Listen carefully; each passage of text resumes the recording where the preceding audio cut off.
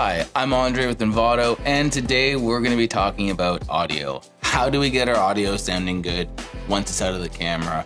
It would be nice, obviously, if we could just plug a microphone into a camera, shoot, and all the video and all the audio would be perfect. But if you've done it before, you know that there needs to be some tweaking. In this course, we're going to be taking DaVinci Resolve Fairlight, using some of the tools like the compressor, limiter, noise reduction filters, EQ, to get our audio sounding pretty fantastic. So come along, let's put on our headphones and jump into the program.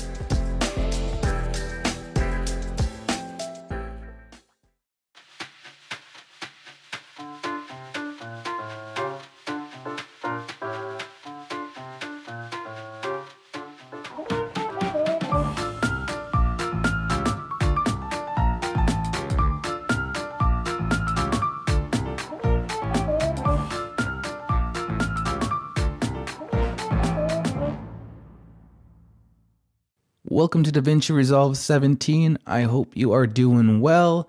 And if you've never used DaVinci before, navigating to this page is really simple. All you need to do is use the icons along the bottom. So we have media, cut, edit, fusion, color, deliver, and Fairlight. So you just need to select Fairlight and it'll be brought to this page.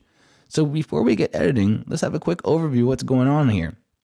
So at the top here in this block, we have our meters, which give us a visual representation of what's happening in our timeline.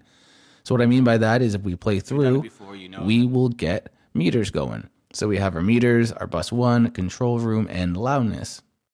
And we can toggle this on and off through here. And so we have audio 1 and audio 1 here. So if we add a track by right-clicking, you'll see automatically it'll pop up there. So hit Command Z to get rid of that.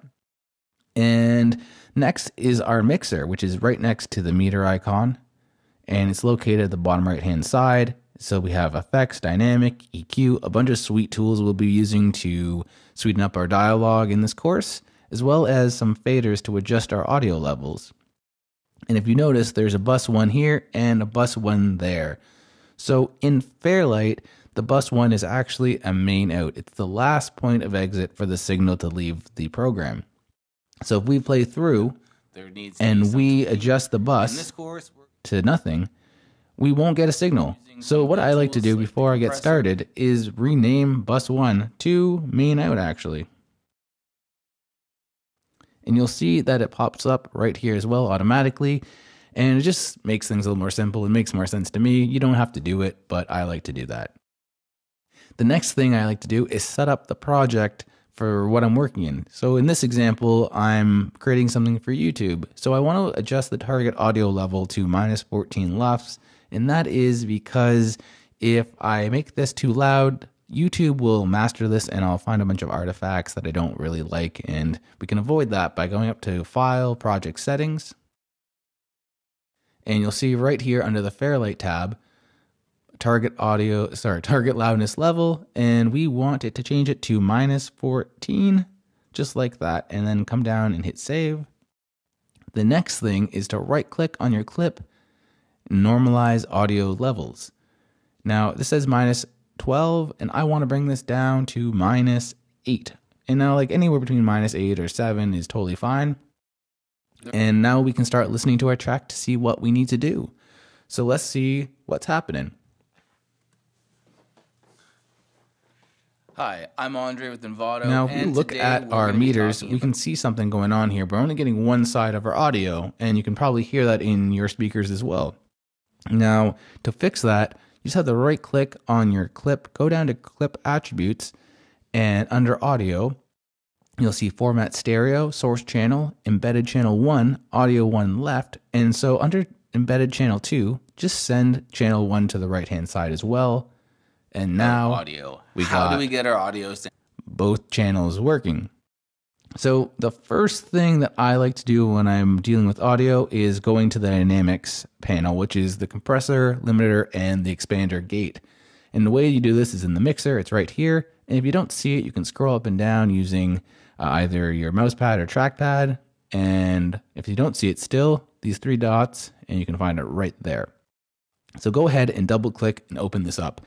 And this can be kind of overwhelming. All of these effects can kind of be overwhelming, but it's really not that complicated. The idea is less is more. So let's go over the dynamics panel, and talk about what's going on. So this is the meter that monitors your input signal. And this is a graph that shows you a visual representation of the changes you're making. So if we turn on the limiter, we'll see a graph. Now there's gain reduction. So every time you are adding one of these effects on, you're essentially removing volume or gain. And the way that they're organized is the one on the left goes to the expander gate, the one in the center goes to the compressor, and the one on the right goes to the limiter. Now I talked about gain reduction, and the makeup is to adjust for the gain that is lost. And we can do that with this slider right here. So for example, if we play that clip, once it's out of the camera, it would be nice, obviously. We can raise it up right away We could just plug a microphone into a camera, right away like that. Shoot, and all now, the video. That would be a little ridiculous, but it's just an example of what's going on. So the output is the signal after everything. It's where you can use the makeup, gain makeup, to monitor what your changes are. And then we got a side chain here. So the first thing we're going to do is use the limiter. And what a limiter is, it says, hey, I don't want the signal to get past this level, and cuts it off at that point. Now, you really don't need to use this all that much. And all of these effects you kind of want to use sparingly, because too much you're going to create a sound that makes an effect more than a subtle difference in your audio.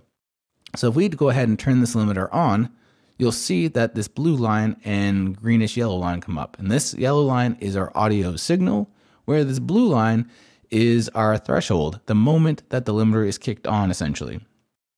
And if we turn that on and play it through and have it really advanced, not really advanced, but really heavy, it would be perfect. But if you've done it before, you know that you'll see that it's like kind of intense. So if we double click on that, it'll set it back to its default. And we don't really want that either. We want to set it to around -15, just one step above our target audio level, just to have a little bit of headroom there. So we'll do that. And then let's talk about what the attack, hold, and release are. So we see them all along here, and they all mean the same thing, but just they correspond to their effect. So the attack is how fast, when the threshold is hit, does the limiter get kicked on. The hold is how long does it stay on for, and the release is how gently or abruptly does it stop or fade back into its normal sound. So if we listen to this clip, hi, I'm Andre with Envato, and see the gain reduction meter be talking about audio. Is working really slightly, and that's kind of what I like to see. I don't want to see it too much. If it is, I'm going to start hearing things that I don't want in the audio. So let's move over to the compressor. And the compressor's this baby blue line, which is the threshold here. And the compressor says it allows you to bring up the lower parts of your clip or your track, and it maintains the level of the loudest parts. It's a great way to bring up. So the human voice has some dynamic range to it, and sometimes we whisper and sometimes we talk more boisterously. And the compressor allows us to make those levels more consistent. So the threshold here is -15, and the ratio is 2:1. And what that says is for every 2 decibels over the threshold, it'll be reduced by half. And the 2:1 is really, really mild. So let's bring that up to 3:1. Or yeah, let's stay here at 3:1. Sorry, I'm so bad at that sometimes. We get our audio sounding good once it's out of the camera. It would be and that's nice not really doing much, but if we play this through and I play around with this threshold, obviously if we could just plug a microphone, it's working all the time. So if we just scrub through, it would be perfect. But if you've done it before, you know that there needs to be some tweaking. In this course, we're going to be taking DaVinci Resolve Fairlight, using some of the tools like the compressor, limiter. And that's kind of how I like seeing it. Just slightly turn filters, on EQ, and that's to get good to me. And for most of these things, I leave the defaults as is because they sound really great. And now we can move on to the expander and gate. This is a big lifesaver of a effect for me. Most of us are recording in apartments, in untreated rooms, and we're constantly dealing with background noise, whether it be CPU fans, wind, or just a fan we forgot to turn off in the background. What's great about this is that the default setting of minus 35 decibels in the threshold is actually perfect, because most of the sound that we're trying to get rid of is around minus 30 to minus 40, like that background wind sound and computer fans.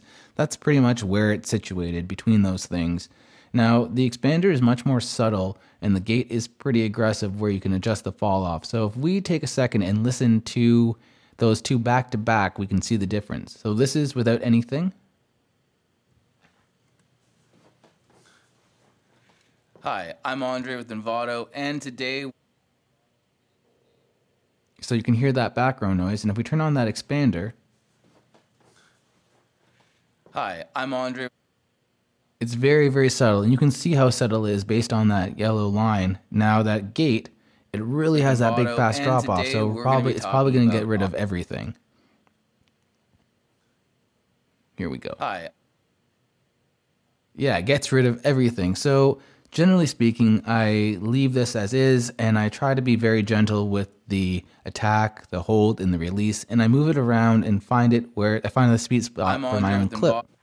And I would do the same for yours too. Just play around with these things and get familiar with them and know what they do, and you'll have a really good success rate with them. So this takes a less is more approach with editing. We don't want to add too many new artifacts. We would rather just take a clip that we're happy with and give it more presence and personality. So if we see our gain reduction meter going overboard, it kind of signifies that we've used it too much and maybe we should pare back a little bit. So after all of that is done, it's time to use the gain reduction meter and the output to make adjustments to our gain makeup. And in this case, we're trying to hit around minus 14. Into a camera. So let's add about 1.1, 1.2 to our gain makeup. We don't want to see any red lines. Video and all the audio would be perfect. But if you've done it before, you know that there needs to be some tweaking. And I am really happy with that. In this course, we're going to be taking... So let's jump into the equalizer and start making adjustments to our frequencies. Before we do that though, let's talk about presets. Creating a preset is a great way to speed up your workflow in Fairlight. So say you've been recording in a similar environment and you just don't want to do this every single time. All you have to do is go up to Fairlight, Preset Library, select Audio 1, and use the drop-down menu to decide what kind of preset you want to make. In this case, it's Dynamics. And then say Save Now. And this pop-up will occur, and we can either create a new one or update. And I'm just going to update Andre's Easy preset here. And then you are good to go. This course is brought to us by Envato Elements. Elements is a subscription-based service that provides assets to content creators and video makers alike. It has tons of sound effects, royalty-free music, stock footage, and templates. And for example, if we go to video templates and go down to DaVinci Resolve, you can see thousands and thousands of wonderful professional templates that can aid you in your video creation. For example, we have seamless transitions, which works with a drag and drop system, and it just gives you wonderful, easy to use transitions that would be very hard to animate on your own. So make sure to check out Elements if you're in the market to look for assets for your videos. Let's get back into it.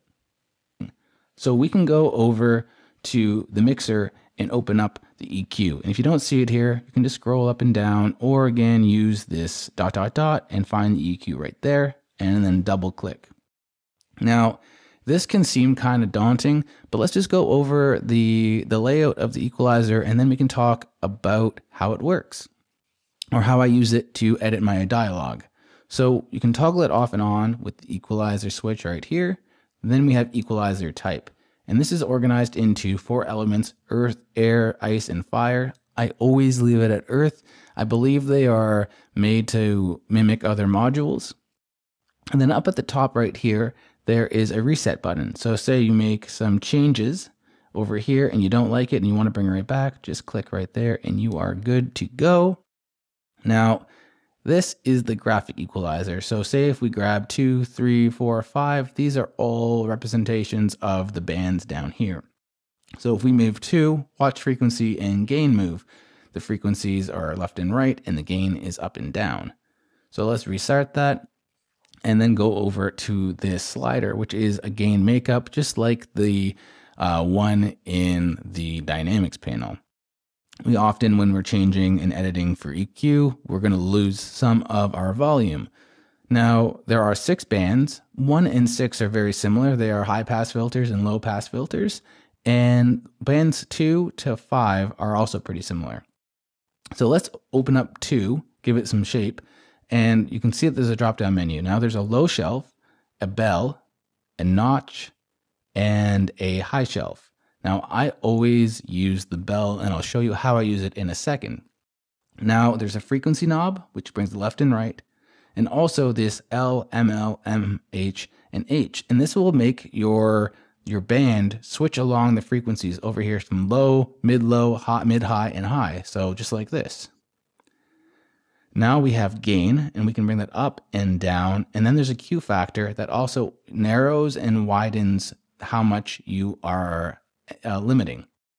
So I'll bring this back to its beginning, and I'm going to put on a high pass filter. So that gets rid of frequencies below a certain range. And with dialogue, you don't really need anything below 100, 120. So I'm just going to take that using this knob and bringing it over to about 112, and that should be fine. So if we listen to our clip. Hi, I'm Andre with Envato, and today we're going to be talking. It's not going to sound much different with it on or off right now. It's very audio. How do we get our audio sounding good? Right. So how do we find problematic areas in our recording? Every microphone kind of has a couple of rough spots, and this is where I use the bell curve. And so I'll take band 2, and I will bring it up, and I will turn the Q factor all the way up, and I will take the gain, and then I'll sweep it back and forth until I find problematic areas, things that sound kind of tinny or hollow. So if we listen. Hi, I'm Andre with Envato, and today we're going to be talking about audio. How do we get our audio? So usually between 200, 250, and 500, we'll find a couple areas. In this case, we found one right here. And I could just bring it down, right? It's at frequency 363, and I could just bring it down like this, but I'm going to lose my position. So let's bring it back up. Sounding good once it's out of the camera. It would be nice, obviously, if we could just plug a microphone into right a camera. There. And now I'm going to use the gain to bring it down slightly. Shoot, and all the video and all the. And I'm going to keep on doing that to the next gain, the next band as well. So curve, I'm going to grab number 3. Audio would be perfect. But if you've done it before, you know that there needs to be some tweaking. In this course, we're going to be taking DaVinci Resolve Fairlight, using some of the tools like the compressor, limiter. About right there again, I'm going to take that and use the gain to bring it down. Noise reduction filters. Right, and now we're going to move over to band 4, and we're going to do the same thing. We're just going to keep on sweeping. We don't always have to do every single one. To get our audio sounding pretty fantastic. So come along, let's put on our head. Let's restart this. Hi, I'm Andre with Envato, and today we're going to be talking about audio. How do we get our... So what I like about this system and this technique... Sorry, I'm going to move my Q factor up. I forgot to do that. Audio sounding good once it's out of the camera. It would be nice, obviously, if we could just plug a microphone into a camera, shoot, and all the video. So right there, again, is another problematic area to me. So every microphone has its issues, and we can fix it with this system. And what this does for people like myself, and probably you, is that it gives you a tactile and visual representation of what's happening in your EQ. Because hearing these things is like, it's kind of impossible for a lot of people, and takes a lot of years of experience training yourself with live sound to hear and understand what the frequencies are doing. So we can take that gain and drop it down. And now we're going to put that low pass filter on, and let's listen again. Hi, I'm Andre with Envato, and today we're going to be talking about audio. How do we get our audio sounding good once it's out of So that sounds pretty good to me, but now I want to take the Q factor and I want to make it more wide because I want some more bass in it. So we take that, you can see we widen it up a bit. We can widen it up a bit. Widen it up a bit. And now if we listen to it. Hi, I'm Andre with Envato, and today we're going to be talking about audio. How do we get our audio sounding good? So that's the steps I take to create an audio that I'm really happy with in dialogue. It's pretty simple. There's a few steps, but Fairlight makes it really easy to use. Thanks so much for following along. Getting great audio isn't all that hard. By taking a less is more approach and starting with great audio, you're bound to have some good results. And if you want to stay up to date with more tips, tricks, and tutorials, make sure to like and subscribe to this channel. Thanks so much. I'm Andre with Envato.